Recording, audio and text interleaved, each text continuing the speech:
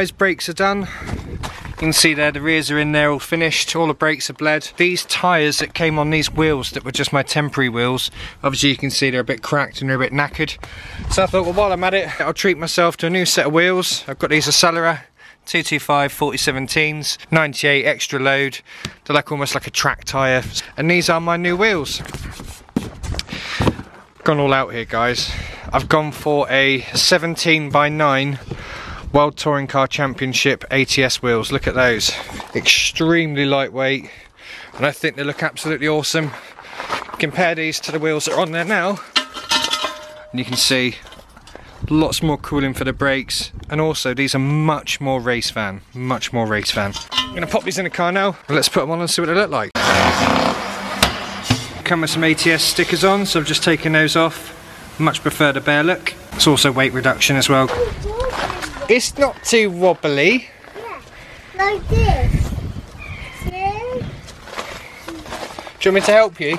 It's wobbly. I don't want this side. Okay. I don't want this. Have you got Daddy's new wheels? Oh, just took a little picture for the Instagram. The alloy's got about 40mm. Thank you. The alloy's got about 40mm more poke, so it should stick out nicely and come out flush with the arch. So let's jack it up and have a look. As I was doing up the last nut, the sun came out. That's got to be a good sign, right? So here we go, all fitted. Really happy with how they stick out. I wanted them to stick out a bit. These are an ET23 wheel, so it just pokes them out a bit. To match things up now, I'm going to use the wider plastic arches that you can rivet on. I first saw them on the Team Prawn Racing's A3. I've been following him for a couple of years, and is a bit of a guru on the 20 valve pages. And then also Nick at Decimal Temps has got them as well. You know, it's 20 valve crew. I've kind of got to follow suit now. I'm not sure how they're going to look yet. I think someone had a go at it 6 months ago, but I haven't seen if it's looked, you know, how we got on with it. I'm going to get an arch roller, take out this lip on the inside, fold it over, and then get some Faulkner springs to bring this tyre to about there. I want to make sure I've got about 1 inch, and then some stiffer rear shocks to stop it from bouncing up too much. Well happy with that, that looks awesome. There's a Mazda, the trusty workhorse that got me up here, and here is the T4. We've got rollers here at RRR Engineering down at St Agnes in Cornwall. VAG specialists, these guys have helped me out loads in the past with the T4. Today we've got a few things to do. Obviously need to bed the rings in, make sure that we can get those seated into the cylinder walls nicely, get a few tweaks and bits and pieces. Simon's also going to do a nut and bolt check just to make sure that everything's right before he puts it on the dyno. We're also going to weigh it, see what it weighs, so put in the comments below what you think she's going to weigh. Still got my ply lining and other bits. Headlining's gone now. That weighed 3.6 kilos, so that had to go. Guess in the comments below and we'll find out shortly. It's got a full tank of fuel, so that's obviously going to add a fair bit, but it'd be nice to see what she actually weighs. First time I've had a chance to get underneath. It's so much more comfortable being under here now rather than on the driveway. This is going to be really interesting. $14.46. So without that full tank of fuel then we're down to 1400 really. What a result. I'm well happy with that.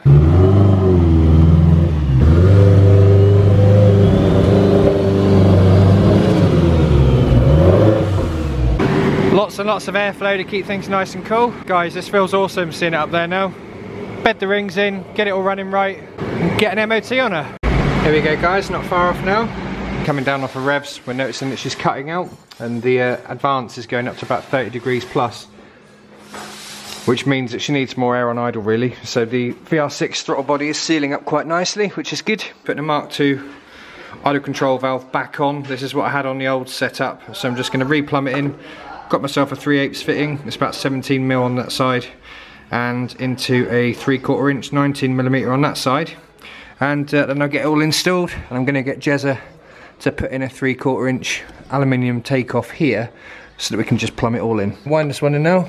Here we go, idle control valve is now mounted, all wired in. Got a diode on this plug side here. Was having a bit of an issue with spikes on the ECU, and it turns out you need a diode on the older EMUs.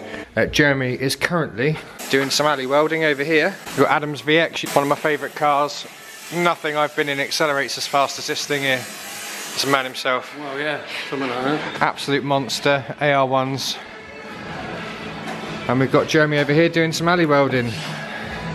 Probably the best alley fabricator in Cornwall, I reckon, don't you, Adam? Absolutely, I reckon, 100%. Grzes has done an amazing job, look at that. I am so envious of people that can weld, like I really do hope I can learn to do it at some point. I'll buy a welder and stuff, but to get a decent one, so expensive. When the van's finished, I'll crack on with it and start learning then. There you go, so I've got the takeoff welded onto the pipe now, so I can whack that up there. There's a takeoff, and this bit here now just needs cutting down, and that bit sliding in the middle. Throttle plate goes in the middle, and then what this does is it just allows a bit of air to bleed through from this side, and then back into the inlet manifold. Now what it does mean is obviously when you're on full boost and this is open, it can't really leak anywhere because the pressure here and here's the same.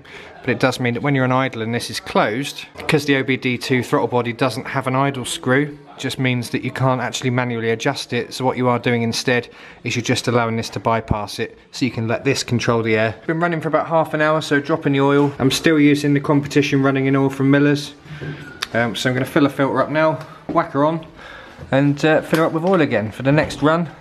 And then after about 200 miles I'll drop the oil again and then put some fresh stuff in. I've got Greg from RRR just doing a bit of mapping at the moment remotely. He's just setting up the ECU and we're probably going to start it up shortly just to get the base map dialed in a bit more. And it just shows how good technology is now. I mean, Greg's right up in near Peterborough, aren't you, Greg? Yes, Sundials. Yeah, so, Yeah. so a good 5 hours away. For the moment we just want to get it running safe. Hey guys, back at RK. The boys are working late this evening, so it gives me a chance to come in after work and get a few bits and pieces done. Just before I take her off for MOT tomorrow, which I cannot wait for because it's the first time I'll be able to properly take her for a drive. I'm actually going to make the thing easier to drive. I've got the Audi TT or Golf Mark 5 shifter in here at the moment. It does feel lovely to shift with. The only problem is it's quite a reach. So what I'm going to do is I'm going to cut the stick down. I've got a sleeve here, which is a 12mm internal diameter with a 15 outer, and that slides down over the top. Relocate the gear knob to about here, just in line with the handbrake and the hydro. I've got my sleeve here, so I'm just going to chop this down to 2 inches, so we've got the ability to sleeve at either side. You can see there, that's just popping down nicely. And it'll probably go about there, chop to here with the bar on the top. So now I'm just going to put the first bend in, get this nice and hot. There you go, just cut a slot to bring the top down to about 10. Obviously that'd be welded in situ. So you can see now we're getting that nice 45, 4 or 5 inches across. So I'm going to thread this first to make life easier. And once I've done that, I should then be able to cut it down and then get the final bend put in and then get Si to weld it up for me. In order to get the gear knob here, I'm going to need to put a bend about there, so I'm going to mark that out now. Now I'm just putting a thread on the end. Bought this off eBay for £2. I don't know how well it's going to work yet, but we'll give it a go.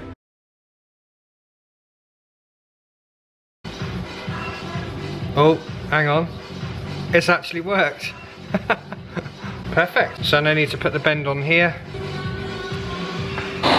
There you go, same again, just getting some heat into it and then we'll bend it. I'm going to put it inside the sleeve and then bend it on that. There you go guys, all ready to be welded. Now I'm handing over to a grown-up. There you go guys, there she is. That is absolutely brilliant. Right guys, today's the day. The guys at RK have worked the magic and it's time to go for the MOT. I know there's loads of wind noise, but I'd rather film this than not film it. Put a catalytic converter in on the downpipe because obviously otherwise it won't pass emissions. Here we go. We managed to get the gear shifter done last night. I can't believe it. This is actually, I'm about to take it for a drive. This is so weird. This is a really surreal moment. Everything feels good. Dash is working. Thank you very much, Jezza. Spot on. I've got to sort the rev counter out and a few other bits, but I've got my main instruments that I need. Here we go.